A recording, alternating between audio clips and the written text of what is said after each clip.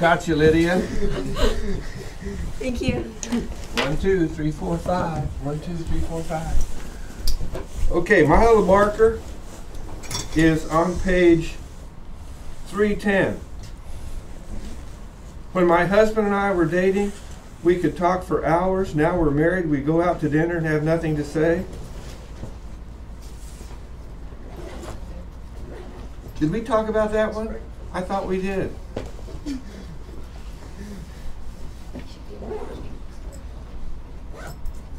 What can a husband and wife do on page 311 to improve their communication skills if they have this classic problem?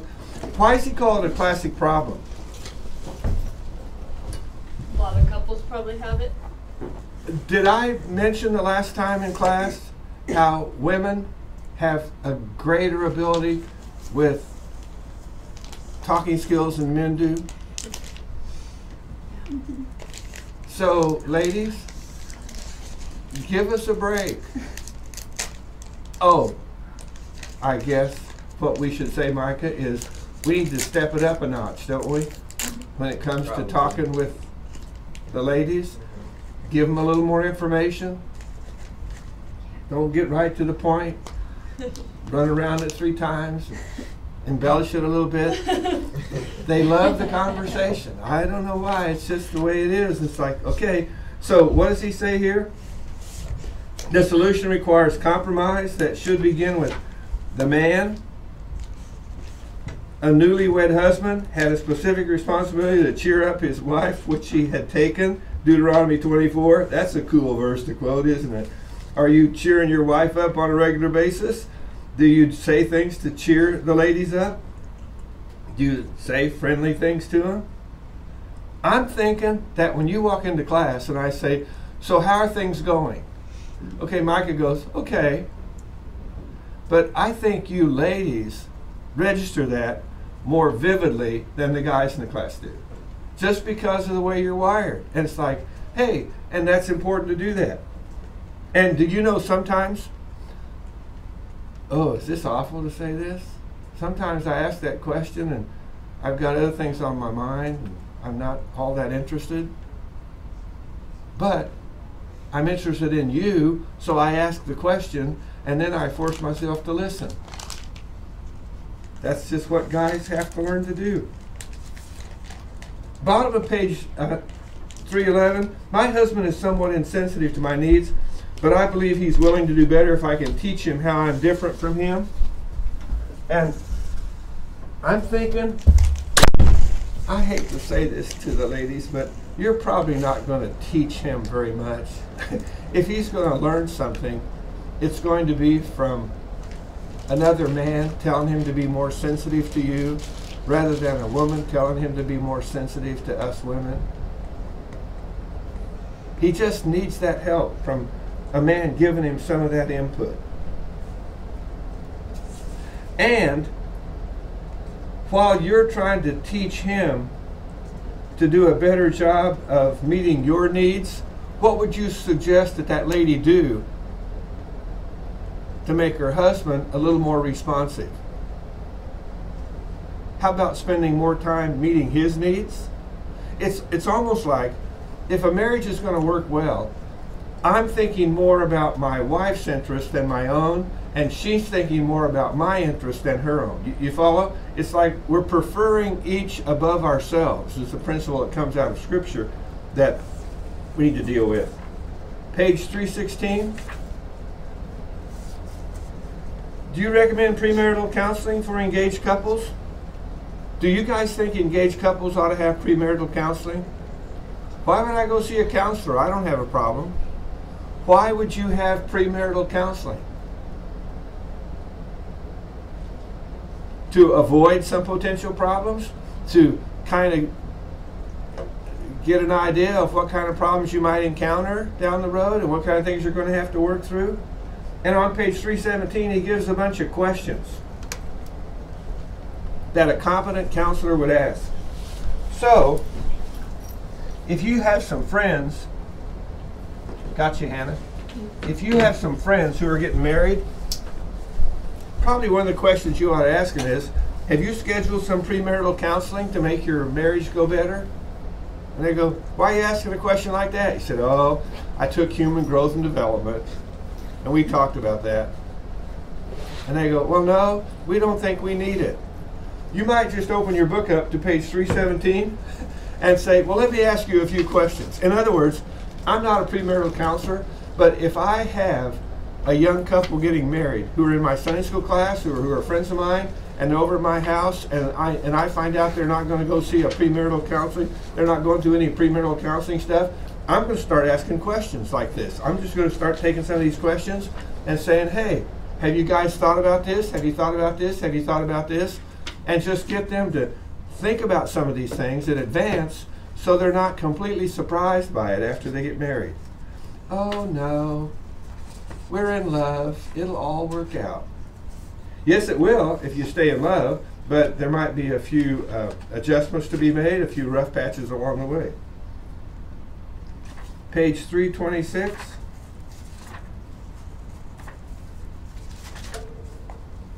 What's page 326 say? My wife and I sometimes get into fights. Fights when neither of us really wants to argue. Oh, he calls an argument a fight.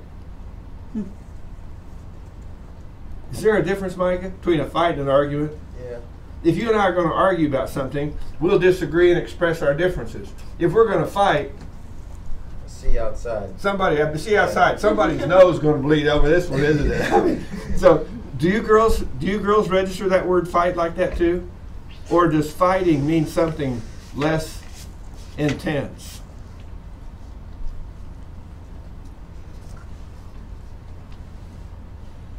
I'm thinking that if my wife and I don't agree on something, did you see the way I said it? If we don't agree on something, we have a disagreement. Do we argue about it? Well, we don't need to. We can just each express our opinion and then decide what are we going to do about it. Maybe if we don't agree, we won't do anything at all. Maybe if we disagree about it, it might be that both of us need to think about it and pray about it for a while and then talk about it again in the future until we come to a place where there's a meeting of the minds. It doesn't mean that we both agree. It's just that we both agree to do or not do whatever it was we were discussing. Do you follow the rationale? So I don't like the word fight, and I don't like the word argue. I've never been in a fight with my wife, Micah, using our terms, but I have been in an argument with her, and after it's done, I wish I wouldn't have done it. And somewhere, I read this in a book someplace, when I was studying argumentation and debate and all that kind of stuff, and I remember it vividly because it said, a man convinced against his will, have any of you ever heard that? Is of the same opinion still.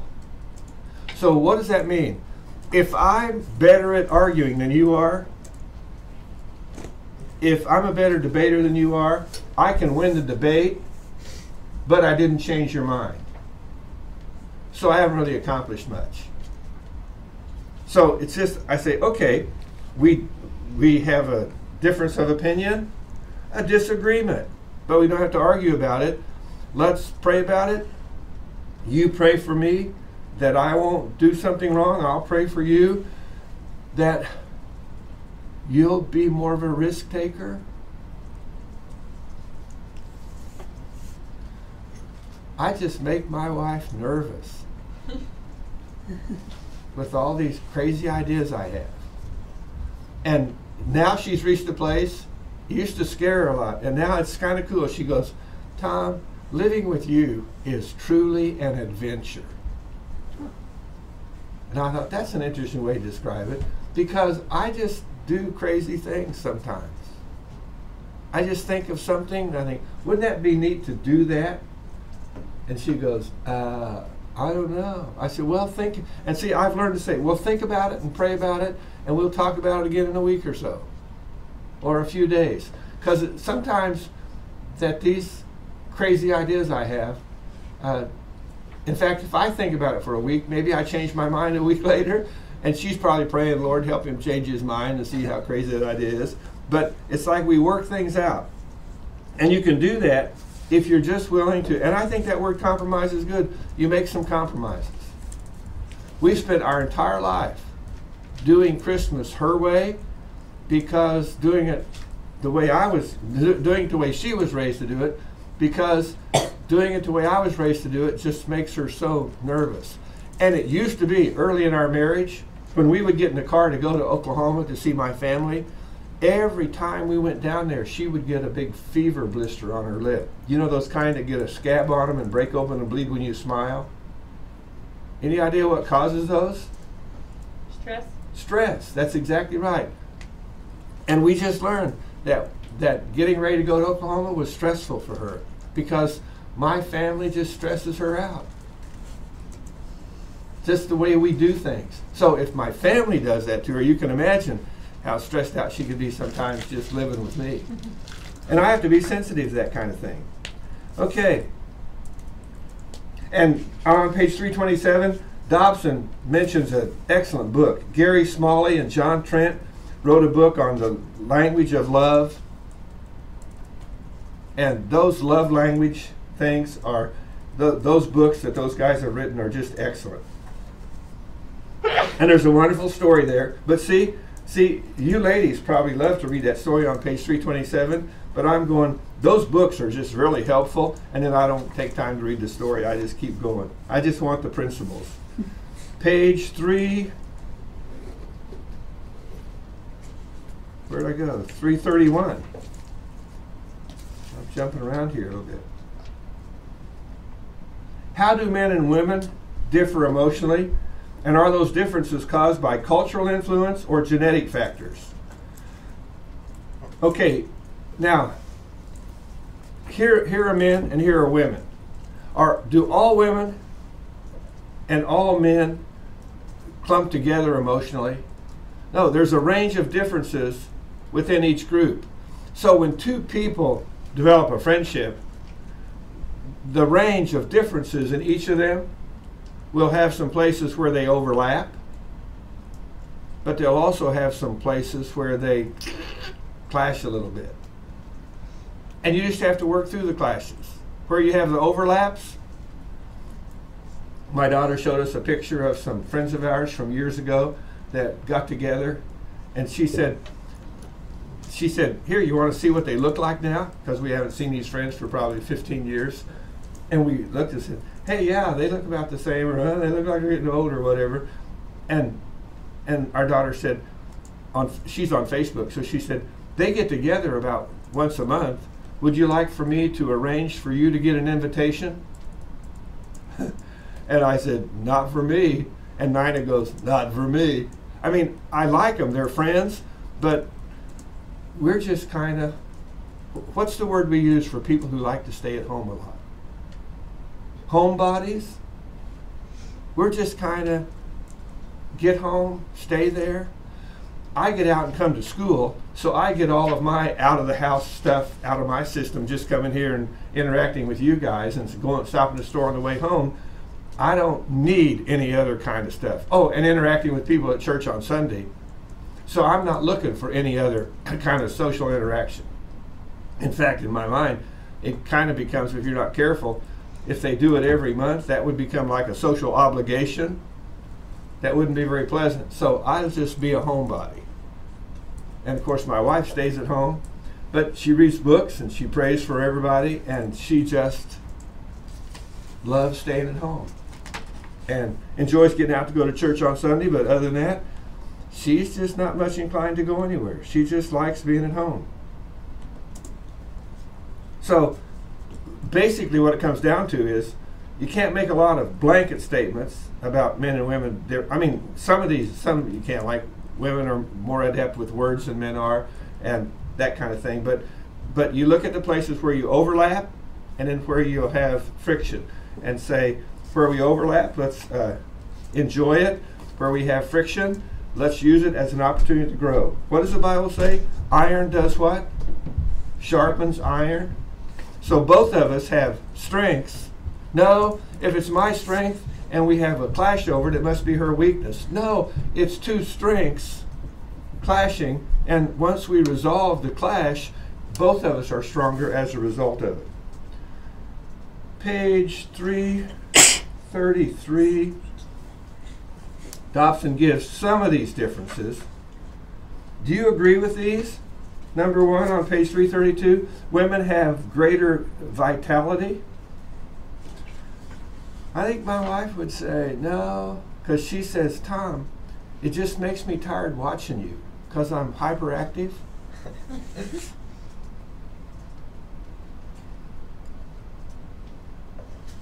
Men have a higher incidence of death from almost every disease. So we're more susceptible to disease. Men have a higher rate of basal metabolism. Obviously, our skeletal structure is different. Women have larger stomachs, kidneys, livers, and appendix. If my wife were here, she would. If I was reading this to her at home, she'd say TMI. Anyone know what TMI means? Too much information. Too much information. I don't need all of that. So I think, okay, he's telling us because he's a doctor. He's a medical doctor, so this stuff would intrigue him, where it's like, well, yeah, I know there's those differences, but that's not that big a deal to me. But say, okay, my job is to try to understand the differences and accept them. No, not just accept them, appreciate them, and recognize that God made her that way, and he brought her into my life for my benefit, to make me a better person, to make me more effective at what I do. Okay, now we're ready for chapter 21. Money Matters, page 336. Is it wrong to be unusually wealthy? Is it wrong for a Christian to be wealthy? No. And what's the verse again? To whom much is given, much is required. You wish somebody someplace in the world would die and leave you $1 million? All of your problems would be solved? Oh. Your school bill would be paid and you wouldn't have to work, right? But at the end of each year, when you file your income tax and your $1 million made enough in interest for you to live off of and still have some leftover money without spending $1 million, what's the question you have to answer when you file your taxes? Have I used all this money God has given me in a way that's pleasing to him? Would you like to be responsible for the distribution of $1 million or the proceeds from $1 million every year? See, sometimes, yeah, I think I would. It's like, yeah, well, if you had that, I mean, what does $1 million produce in a year at 5% interest? Is that $50,000?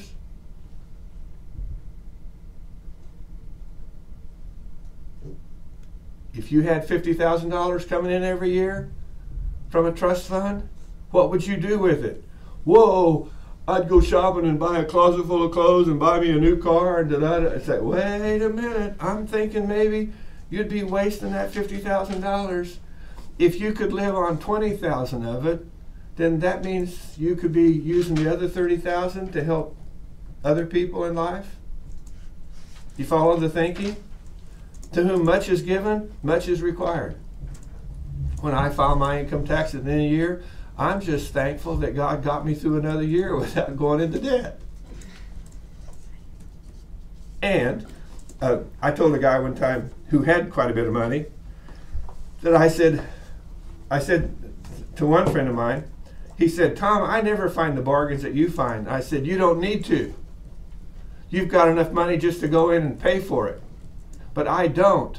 So by you paying full price, the guy makes enough money in his business that he can mark stuff down and sell it to me for 10 cents on the dollar at the end of the season. You're not supposed to find bargains because you make big bucks. So he goes shopping and he just spends the money. And he enjoys having the money to spend. I go shopping and I find the bargains. And I enjoy finding the bargains. Who's having more fun, him or me?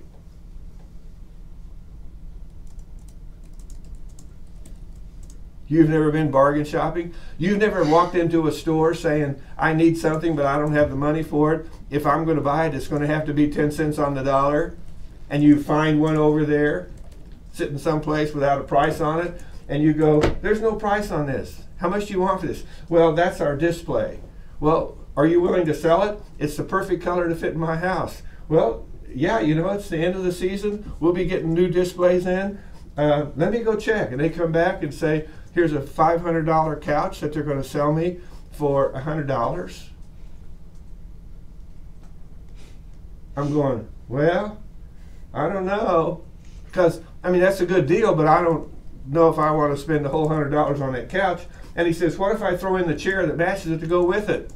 Whoa, here's my $100. I'll take this stuff home. You understand that? And my wife says, Tom, this stuff happens to us so often, you can't call it just coincidence. And I said, no, you can't. It's just God providing, just like in the wilderness. And so from my perspective, I'm thinking I have more fun. But I know some wealthy people who have a whole lot of fun. I mean, I know a guy who buys and sells shopping centers. And his whole purpose in life is to make enough money that he can support missionaries all around the world. And he spends tons of money on missionaries.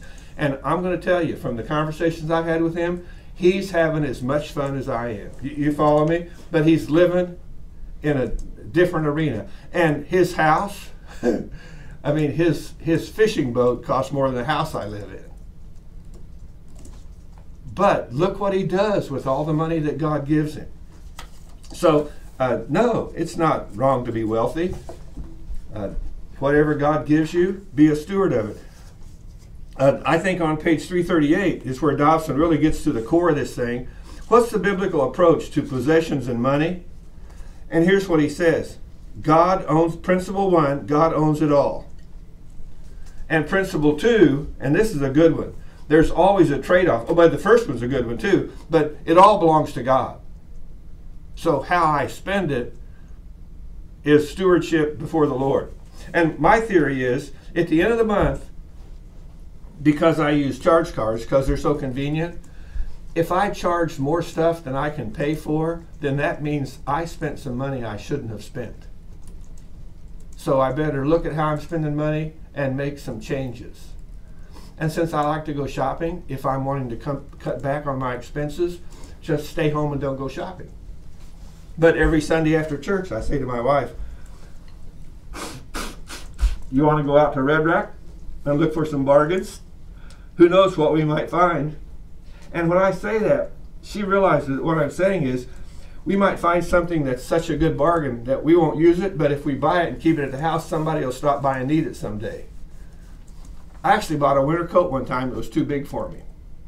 But it was so cheap I couldn't pass it up. And I put it in my closet. And Nina said, Tom, it's too big for you. It looks sad when you wear that to church, when you wear it to school. Just don't wear it. I'm going, okay. And I said, maybe I just will find someone I can give it to someday. And sure enough, there was a missionary home on furlough when we were living in Illinois. And he was from Brazil, where they don't have winter coats. And he said, boy, he said, I'd forgotten how cold the winters get here.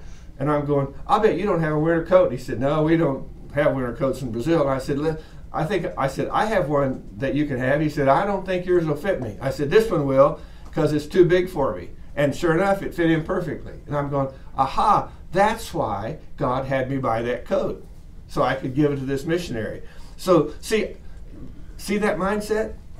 See why my sister says I have a shopping problem? Because I'm always thinking, who could I give that to if I bought it? But you have to say, just stay at home and then pray about this stuff. I go look at it, and sometimes I say, Lord, should I buy that? And if I'm not sure about it, and if there's a doubt about it, don't do it. And in the principle 2, there's always a trade-off between time and effort and money and rewards.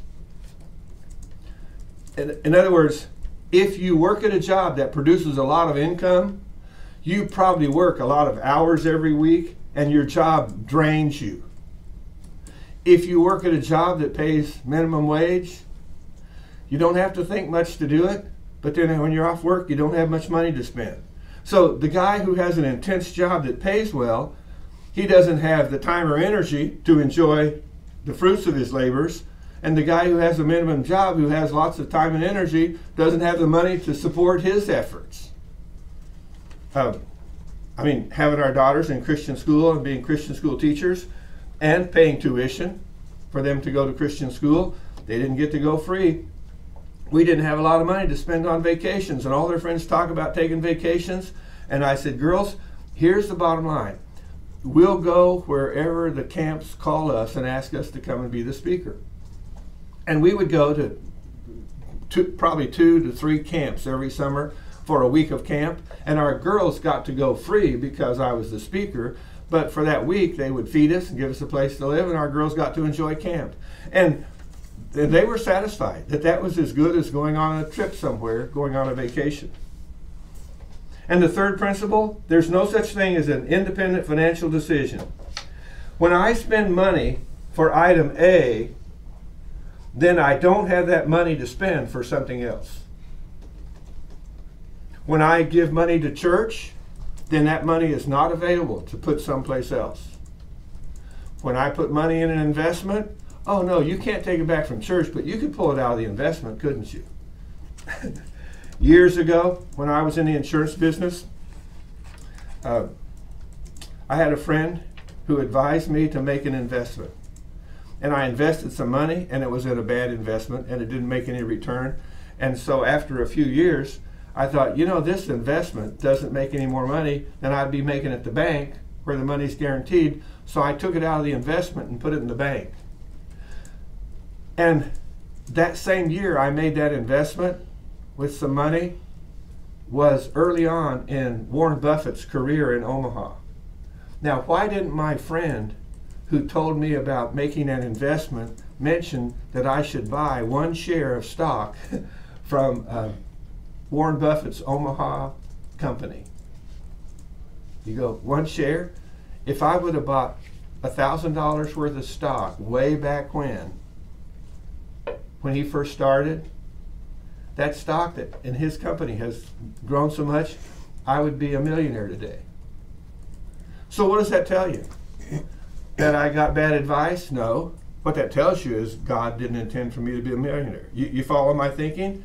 I'm happy to say that who knows what I would have done, how much money I would have wasted if he'd have made me a millionaire. Because he very well could have, just by having someone advise me to buy stock from this company in Omaha before Warren Buffett became famous. Principle number 4 is really important. It's on page 339. Delayed gratification is the key to financial maturity. It's also the key to financial success. Is simply saying, I'm going to put off buying it.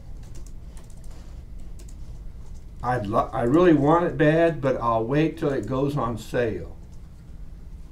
I'll wait till I can find it someplace on clearance. Which means, by the way, do you know there's certain things that go on sale at certain times of the year? So when do you think I buy my summer clothes? Winter. In the wintertime, when the summer clothes are being phased out. And when do I buy my winter clothes? Summertime. In the summertime. You say, well, they're not going to be the latest fashion. You got that right. I'm not trying to be fashionable. I'm trying to be a good steward of the money that God has given me.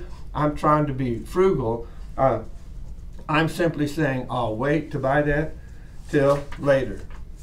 And I need a new belt. This one's getting, on the back side it looks pretty ragged, but you can't see it, so it doesn't matter. But I'm waiting to buy a new belt till Kohl's sends me a letter that says, hey, we haven't seen you for a while. Here's a $10 gift certificate. Spend it on anything.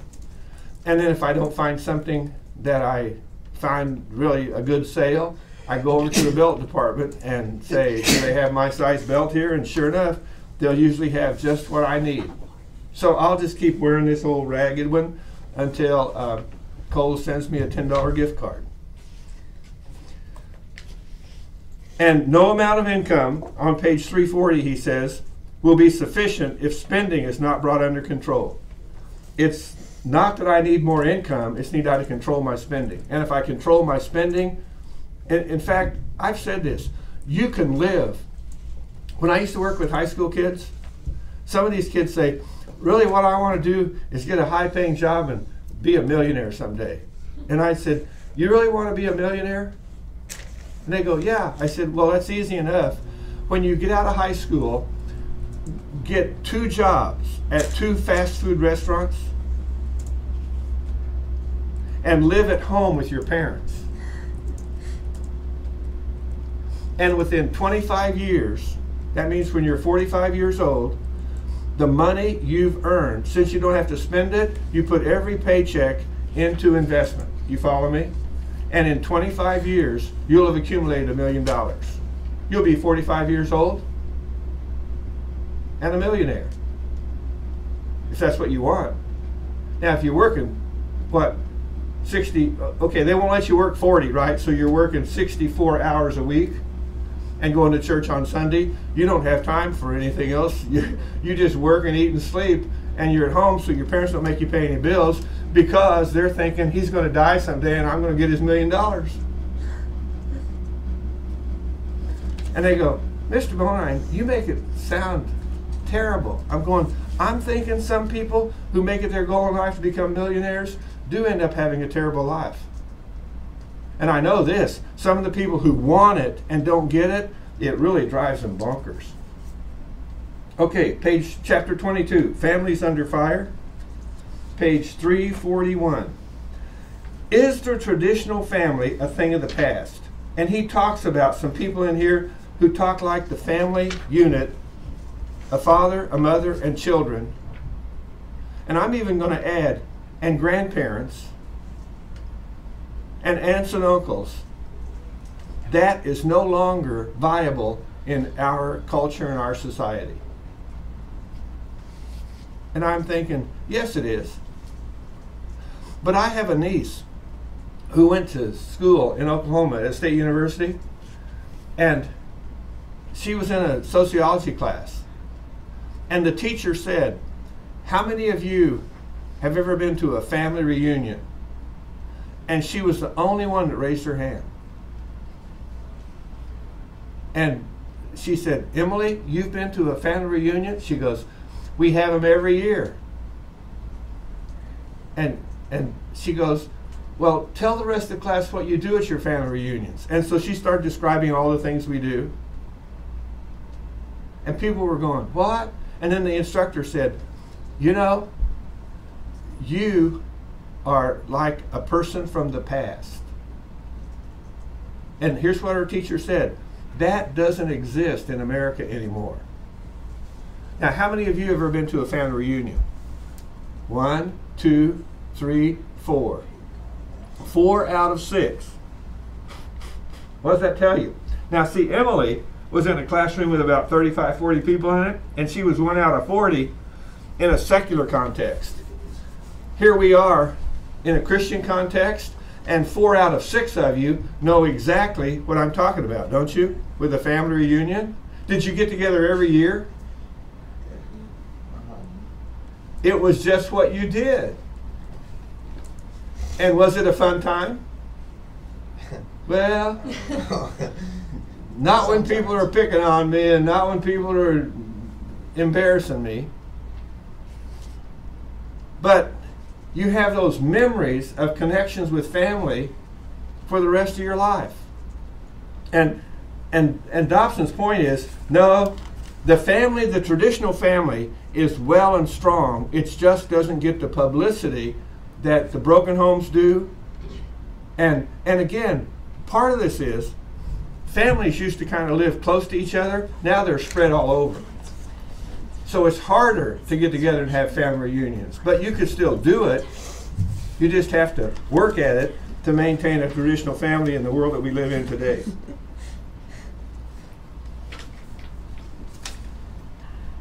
Page 347.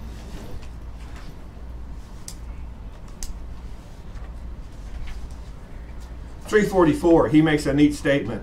Millions of husbands and wives today are deeply committed to one another in bonds of affection that will never be shaken. If you go to graduate school, Don't be surprised if you encounter a professor in some kind of a sociology class.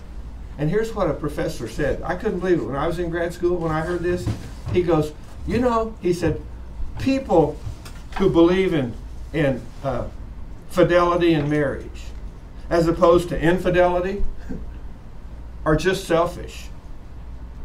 I go, what did he just say? And he said, and here's what he said, if your spouse is such a wonderful person, you should be willing to share her with other men in the community. And I'm going, in my head, this guy is one sick puppy. Because my perception is that fidelity is unselfish. I mean, it's an unselfish commitment to one person. Infidelity is a lot of people just being selfish and indulging their own selfish desires.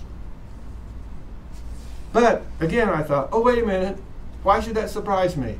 The devil's a liar and the father of lies. So what does he do?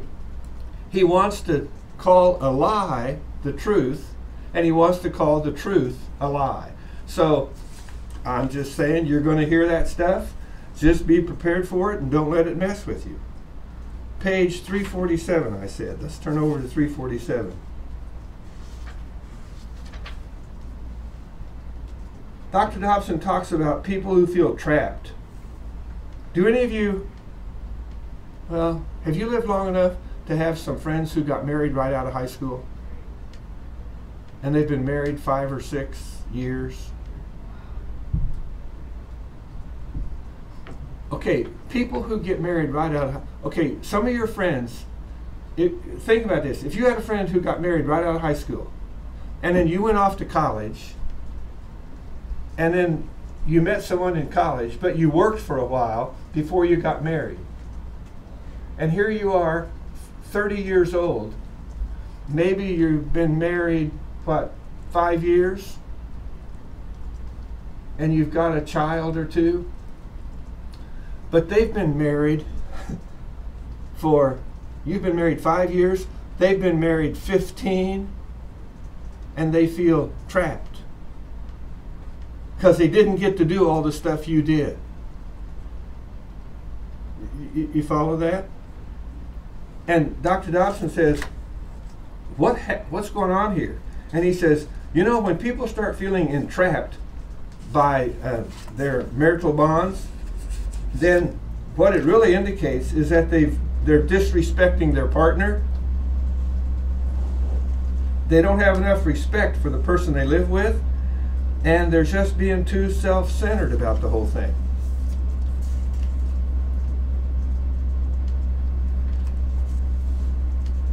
And he says we need to watch out for that. He says on page 348, right in the middle of the page, I believe the majority of divorces can be traced to the twin reactions of disrespect and marital claustrophobia. Feeling locked in, feeling like I need to get away from this. I need to get out of here. It's just stressing me out, being so confined. And both of those, and whatever stress you feel in the confines of marriage, whatever you do that breaks that bond is going to be more stressful. So just learn to say, hey, I just have to live with this. This is just what's going to happen. And you say, I'll just have to accept that, and more than anything else, I'm going to make sure I'm being respectful in my heart and mind and in my words to my spouse. Page 353.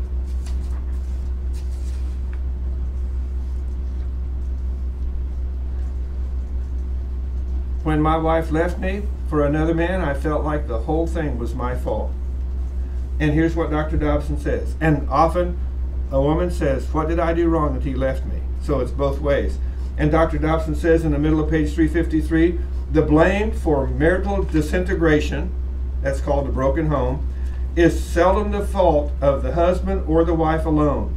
It takes two to make it work, and it usually, the blame can be shared by both people, fail to do something to hold this thing together. And I know a lot of people don't want to admit that, but I say to people, if you're not happy in your marriage, then ask yourself what you can do. Watch this. If you're not happy in your marriage, I would say to somebody, think of what you can do to make her happier. Well, I'm not here talking about her happiness. I'm here talking about mine. And I'm saying, do any of you know that little thing for joy? What's the key to joy? J stands for Jesus. Jesus first. O stands for Others. others. And Y stands for You. and you are last in this equation. And that's a formula for joy that'll take you a long way in life. Page 362. We only have today and one more time, and this class is over. So I need to stay on track here. Oh, plus I have to leave at 10:30 today to go to a funeral. So, page 362.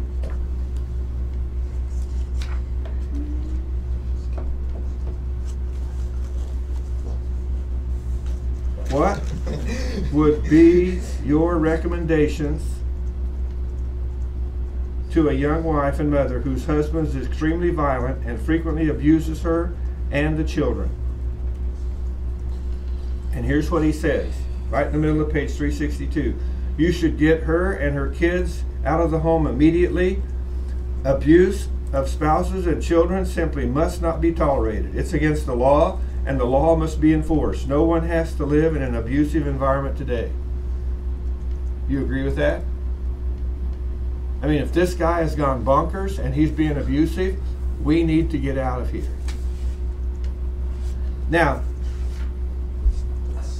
this to me is so crazy. But are any of you counseling majors? Okay. Have you read any place to where people in abusive situations who are being abused make excuses for the abuser and sometimes think it's their fault? See, there it is. The devil is a liar and the father of lies, and he seeks to devour people. And what God intended to be, I tried to find a descriptor one time that would fit a label for what God intended marriage to be. And I found it as I read through Scripture. Are you ready for this? Holy matrimony.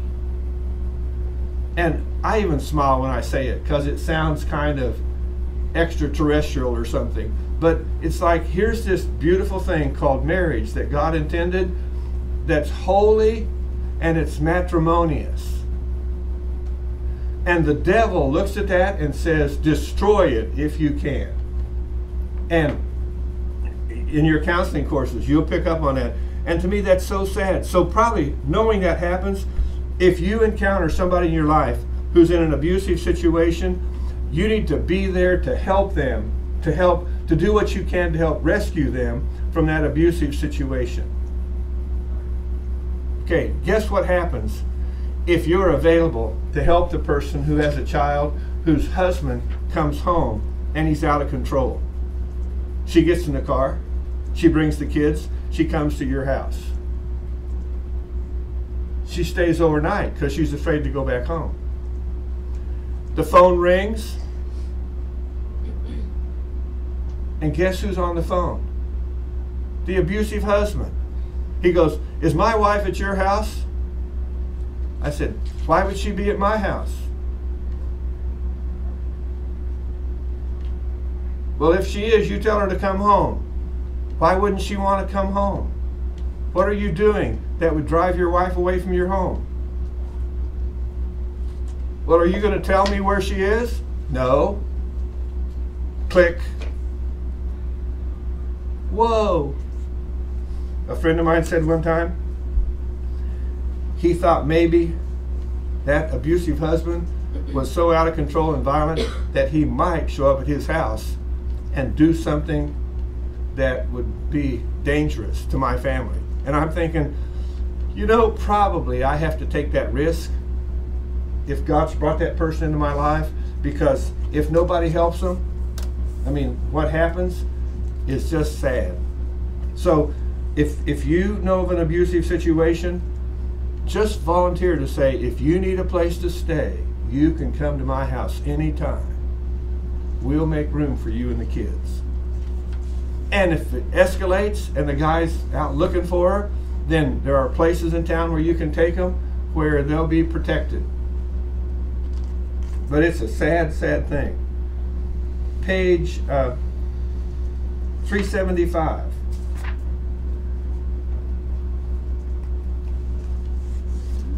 Page 375. What do I have on this page? The great marriage killers. Things that kill marriage. In other words, you know what?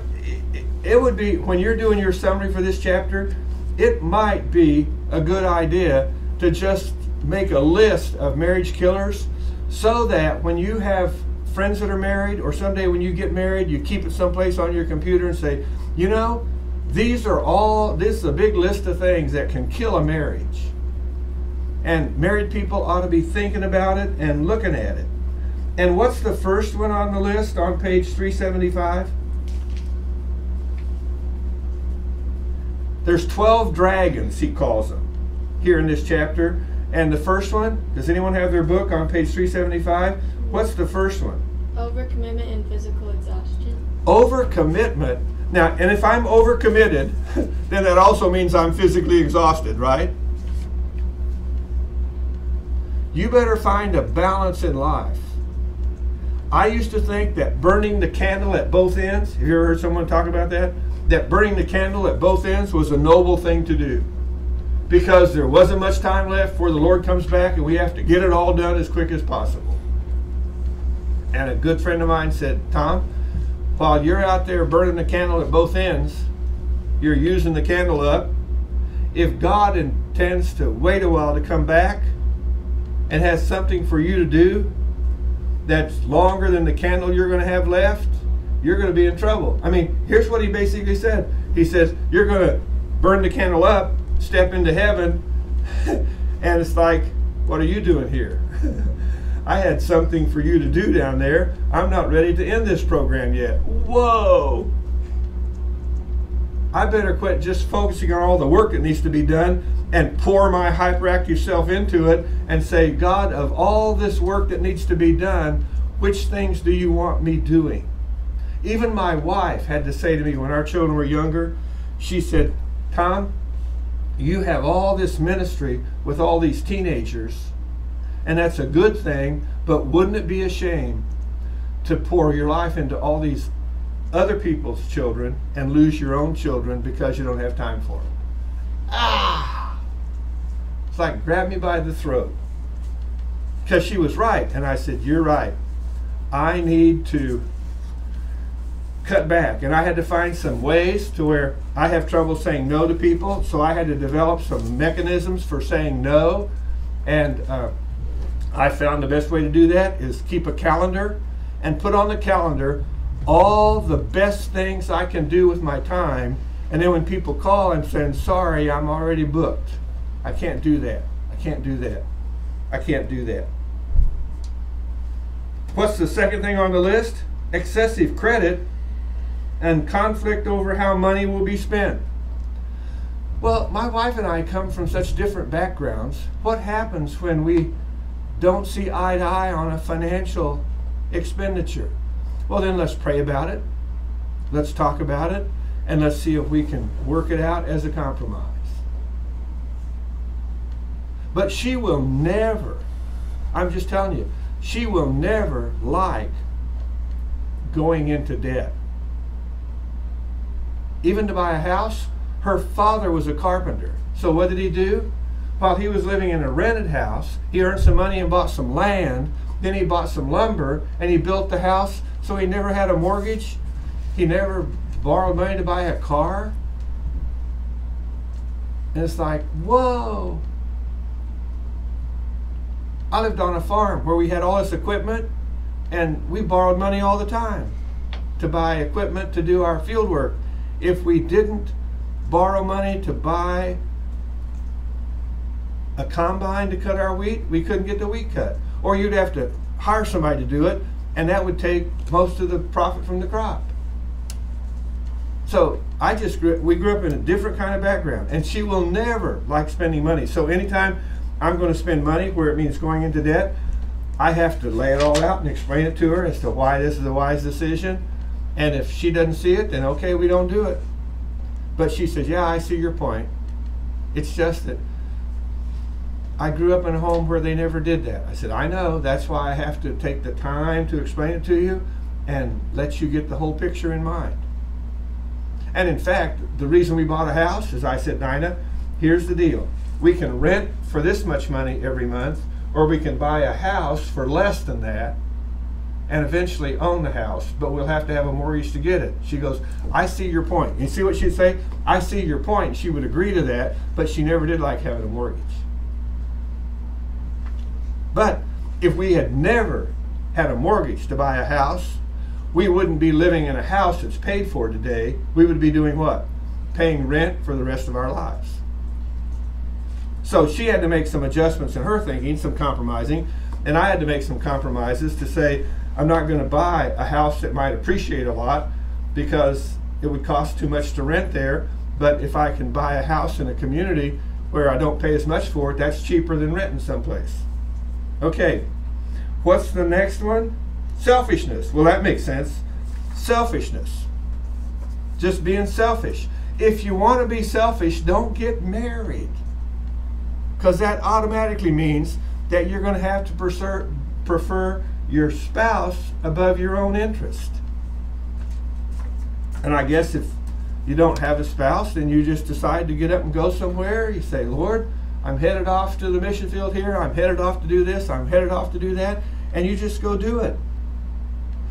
The next marriage killer on page 376 is unrealistic expectations. So, what would be an unrealistic expectation?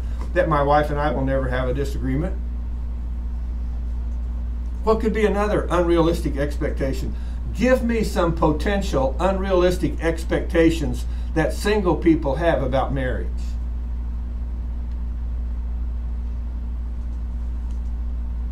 Would you ever do anything that would make your spouse cry because they were hurt so much?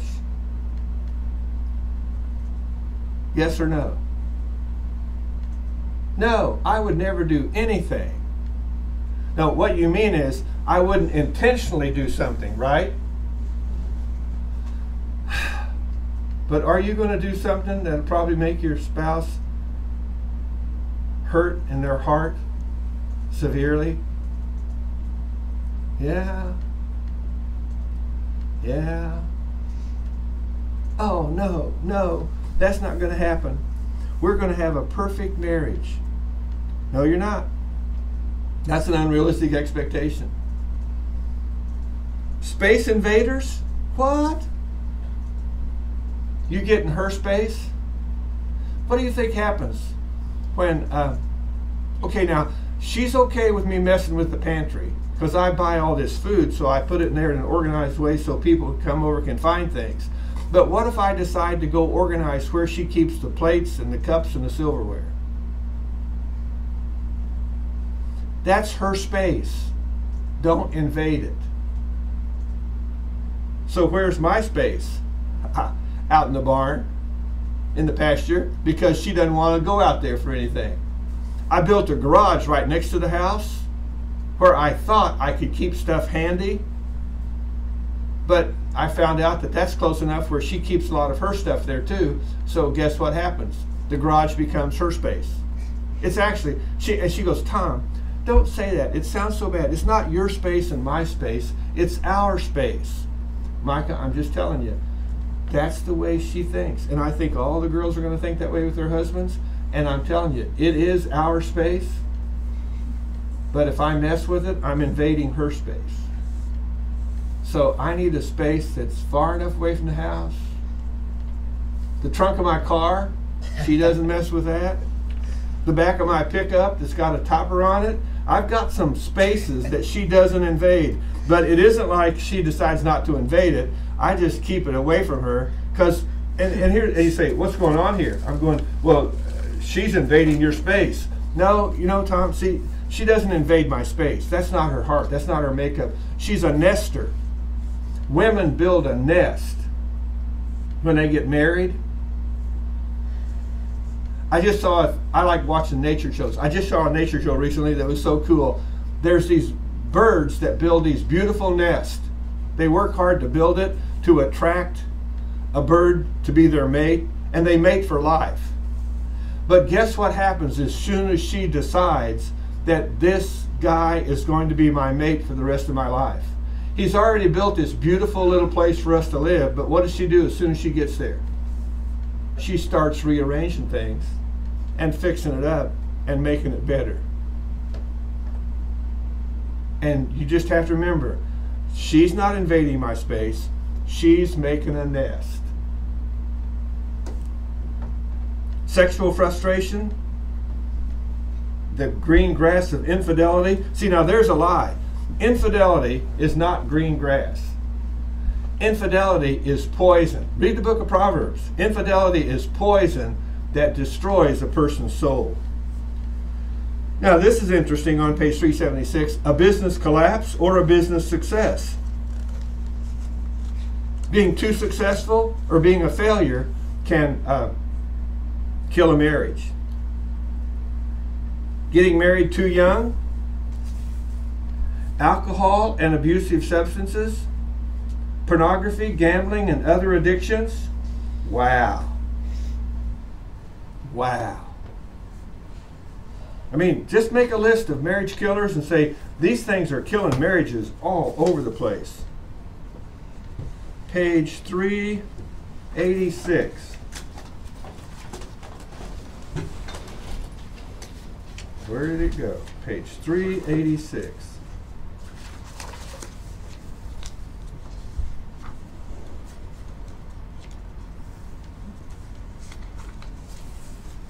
I know that for the sake of my marriage and family, I should not overcommit myself. But we attend a church that schedules activities and events 6 or 7 nights a week. My husband and I are asked and expected to accept leadership in many of these functions. Frankly, I feel guilty if I don't do what my pastor asks me to do. As a result, we have very little time together as a family. How do we accommodate these competing needs? Okay, now the pastor has all this work at church he wants done. And he wants the most qualified people doing it, so he's going to tap you. You got that? You have a family. Is the pastor thinking first about your family or first about all this ministry stuff that he needs done? Now, if he stops to think about it, he's going to think about your family, right? And he's going to say, now don't overcommit yourself because you need to take care of your family, but can you do this for me this next week? Because I really need your help. You're the best qualified person. You understand? He's going to tell you to watch out for your family, but he's going to ask you to do something. So he just told me. He wants me to do something, but he told me to watch out for my family. Now, if I follow my pastor's advice, what do? I help him run a good program, or I watch out for my family. And sometimes, here's what you have to say. And Dobson talks about this. You have to say, no, I can't do that because I've committed that time and that energy to my family. You just have to learn to say no. And the way to say it is say, my family, I have to carve out time in my life for my family, or I won't be fit to do ministry. And how much each family needs is different, so a guy has to sort that out. And Dr. Dobson talks about that. He talks about all things he was doing. But then he says in the middle of page 387, there's always more good things to do than any one person can do. I need to maintain a healthy balance between, he calls it Christian duty. I'm going to call it between Christian service, between work responsibility, between recreation, between social obligations, and between meaningful family life. Whoa, I got 5 things going on here at once, and I have to make sure I don't overlook my family. And of all the 5 things that the Bible talks about, which of these 5 things has he made my first responsibility after I take care of my relationship with him? I mean, read through the Bible and see all the things he calls people to do, and then see what he says about the family. And what you'll conclude is that my family is my responsibility before God, and nobody else is going to watch out for my family. My wife and I are going to have to make decisions that are in the best interest of our children's well-being. And we're the only ones watching out for it because we're the ones that God told to watch out for it. The rest of them have other things that they're looking at and trying to take care of. Okay, as I said, I need to get out of here and go to a funeral because somebody expects us to be there, and I don't want to disappoint grieving people.